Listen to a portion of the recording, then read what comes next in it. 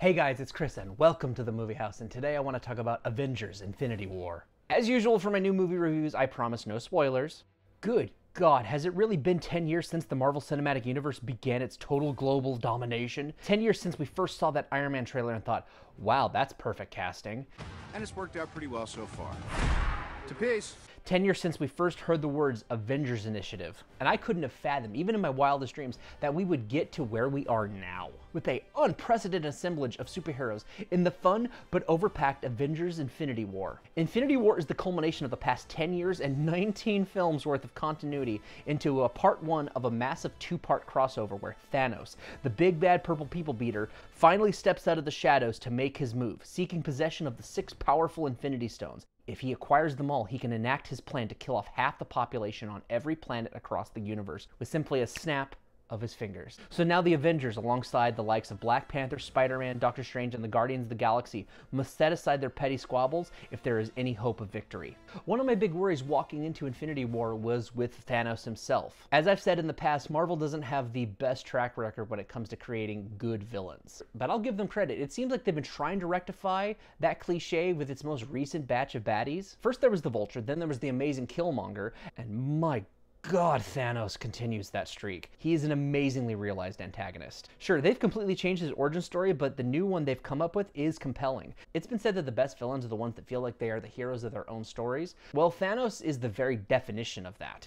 The Mad Titan has an undeniably cold logic to his plan, but the movie lets us follow him and understand said madness. Thanos could almost be considered the main character of Infinity War. Our heroes are in a reactive mode to every advance he makes towards his goal. This is helped by some fantastic mocap acting by the very underappreciated Josh Brolin. Which, fun fact for those who don't know, he's also playing Cable next month in Deadpool 2.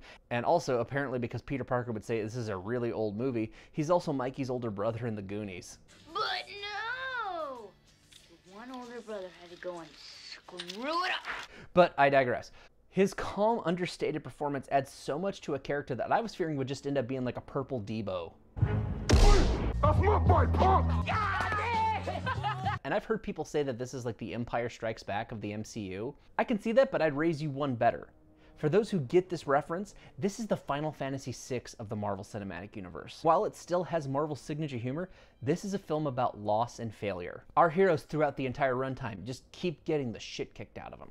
But thankfully, the directors, brothers Joe and Anthony Russo, have continued their proven command of this material after directing the second and third Captain America movies, otherwise known as the best films probably in the entire MCU. Infinity War, despite its inherent darkness, avoids the pitfalls that beset other lesser superhero movies that have attempted to be serious, with fan service galore throughout the runtime, rewarding filmgoers that have stuck with this franchise from the very get-go, including a couple cameos that even I didn't see coming. The set pieces, especially at the end, are just about everything I could want out of these cape shit movies, and it does a commendable job with the unenviable task of trying to juggle all these disparate story threads.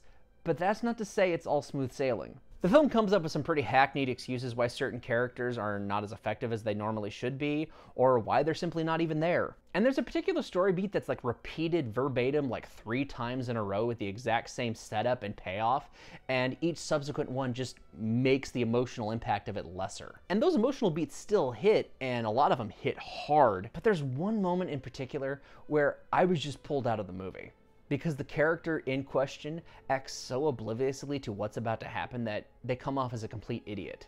Yes, these elements definitely detract, but what Infinity War gets right, it absolutely gets right. And that makes for one hell of a good time, and that ending is a fucking doozy. The kind of climax that probably would have never even been attempted if it wasn't for the fact that we as an audience know already that there's going to be a part 2 resolution to that gut punch of a cliffhanger. Which ultimately, that's a blessing and a curse. Nevertheless, this is a pretty damn good movie. Not the best Marvel movie, hell, not even the best Avengers movie. But it is still amazing to see all these characters and 10 years of storytelling coalesce. It's just not put together in the most smooth or natural way. So in the end, Avengers: Infinity War is some solid celluloid.